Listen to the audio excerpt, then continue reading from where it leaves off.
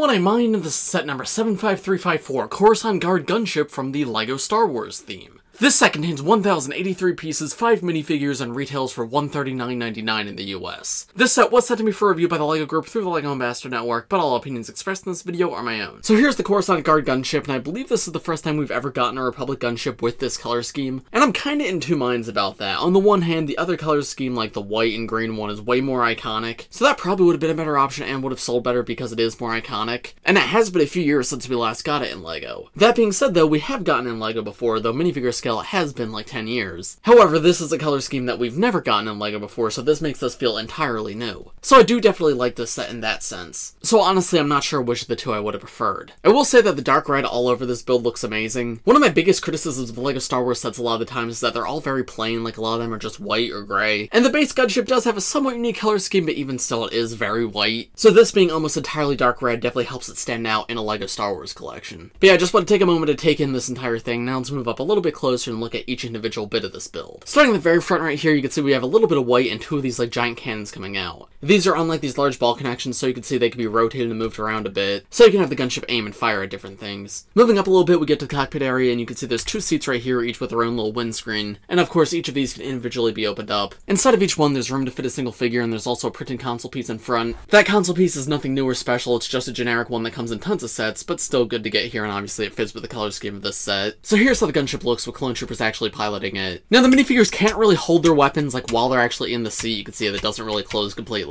However, if you want to store the weapons while the minifigures are in here, there is still extra room in these areas, so you can just sort of slot these weapons in on the side and still closed up around them. So you can see now I've got that blaster sitting right there, but it's still fully closed up. It's not the most elegant of solutions, obviously like clip somewhere is better, but this definitely works, which makes me happy to see. This entire like upper front section, by the way, has a little bit of give to it. You can see it moves ever so slightly. That's not gonna like fall apart on you or anything, it is still pretty firm, but there's just a little bit of motion there that I don't think is supposed to be there. So I guess that's just something to be aware of, at least personally to me, it's not that big of a deal, but I felt it was something I should still point out. Moving down now, here we come to our first bit of paneling. You can see this uses a giant stickered piece with the Republic symbol on it, and this can be sort of moved out to open it up. We'll take a look at the interior in a moment when we get everything opened up, but you can see that the other side's exactly the same. Then next to that, of course, we come to the rest of the paneling, the back paneling, and this is much bigger because it's just one large panel right here. I'm kind of mixed on the design of this. I really like these white stripes they have going here. That's a really unique shape that LEGO doesn't do all too often, but the part I don't like are these trans black like sort of window pieces. And it's not even that I think they look bad, I just feel like the connection system's not the best. You see some of them connect on firm like this one right here, but a lot of them connect on with only one stud, so they're very easy to accidentally lodge out of place like this. And then they can also accidentally slide up and down a little. So as such, I mean, it's fine for display if you put this on a shelf and never touch it, but this is a 9+ set, I mean, it's meant for kids to play with. So I kind of wish those were locked on a little bit better, because even when moving it around for my review, I keep accidentally nudging these and having to fix them. Now if you wanted to change that to make these more sturdy, you probably could with your own parts, but yeah, it's just something to be aware of in the base form of the ship. Like, I didn't even touch this one for an example. It was just like that, I must have nudged it earlier. You could also just leave them off entirely, like I think the vehicle would still look good without them. But yeah, I just kind of wish they had been integrated better. Anyway, now let's take a look at how this paneling opens up, and this is super smooth. You just pull it out into the back,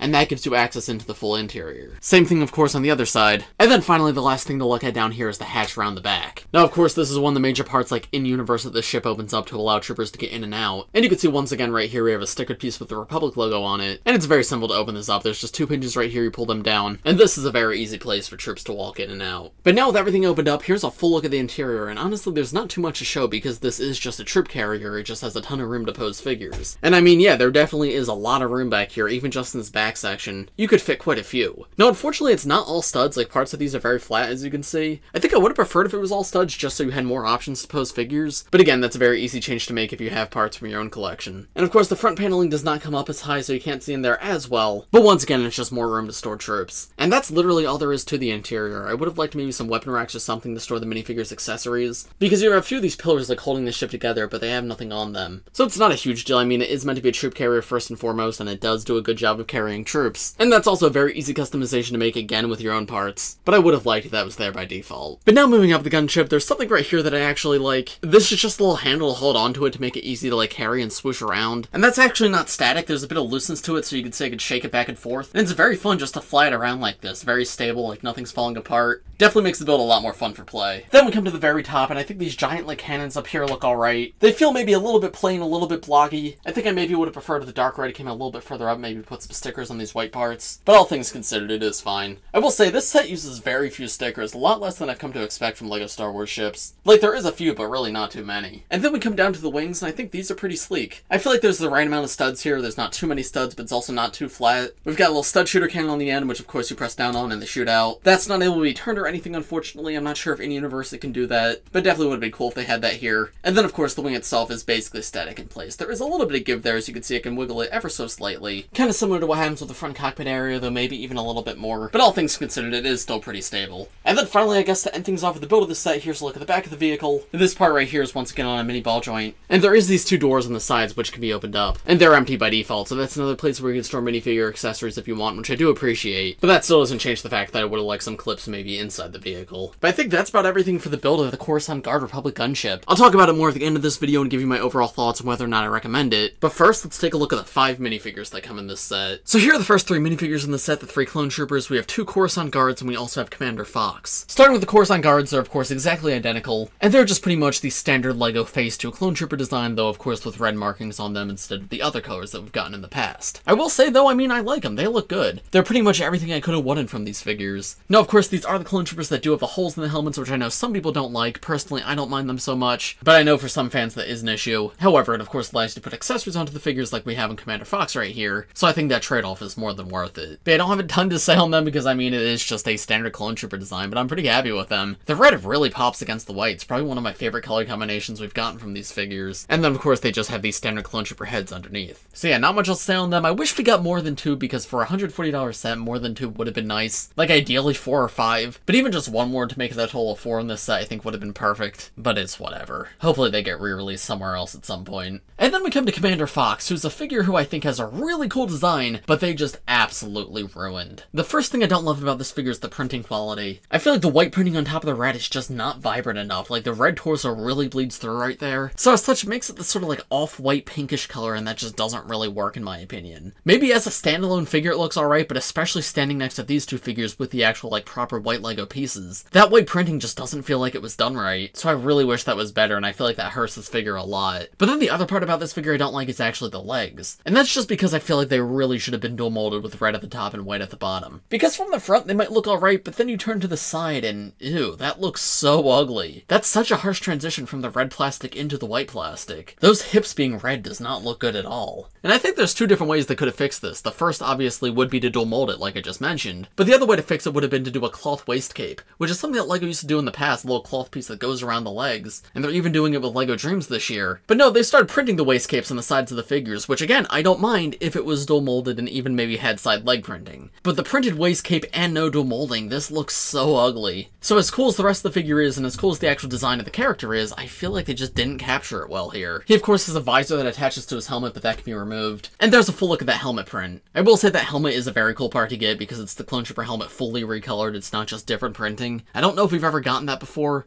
or I guess we have, no. There's been some clone troopers that have used other colored helmets, but I don't believe we've ever gotten this piece in red before. So at least personally, I find that to be a very fun part to collect. Then if we remove the helmet, you can see it just has the same standard clone trooper face, and there's the back of his torso too, where you can see it's basically just inverted from the other clone troopers, though of course again that white is not printed so well. So yeah, this is no fault of the designers, this is a fault of the printing. This had the potential to be a really cool minifigure and just fell short in my opinion. I will say that I do like the accessories that he comes with. He comes with 2 of these smaller blasters, and that's a slightly more realistic gun design compared to the ones that the standard clone troopers use. Obviously still not super realistic, but it's about as close as you're gonna get in LEGO, and it's not the most common part in the world, so I'm very happy to see it here. So yeah, overall, I don't know, there was potential here, but I feel like it just falls short. These 2 are really good figures, but I just wish there was more of them in a set this big. And then this guy is a great design, but it's just ruined by other things. And then here are the next 2 figures, the final 2 figures in this set. We have Chancellor Palpatine and Padmé Amidala. This Palpatine figure is actually really great. I love the design here. I don't know if you've ever gotten this figure outside of like the Clone Wars style design, but obviously this is the more realistic modern LEGO approach. And the level of detail here is incredible. I love like how tiny the printing is on his torso. You've got like all these little loops that make up the fabric of his design. Amazing new face print for him too. He has like blonde eyebrows and a little smile. And you can see that that super detailed fabric continues around the back, including into the dress piece. And if we take the hairpiece off, you can see his alternate face, where he's significantly more angry. Great hairpiece too. I don't know if you've ever gotten that in blonde before, but if not, very cool recolor to get. So yeah, this is an amazing minifigure all around. I really like this one. And then Padmé I think is pretty good. Her all new torso piece is pretty good. It's a good representation of the outfit from the actual media. She does have unprinted legs here, but I think it's perfectly fine for a figure like this. And this hairpiece has always fit her pretty well. The only part I don't like about this figure is the face print, because a few years ago, the last time we got Padme, she had an exclusive face that was just for her, and it looked just like the actress, and that's just not the case anymore. This is just one of LEGO's just generic white female faces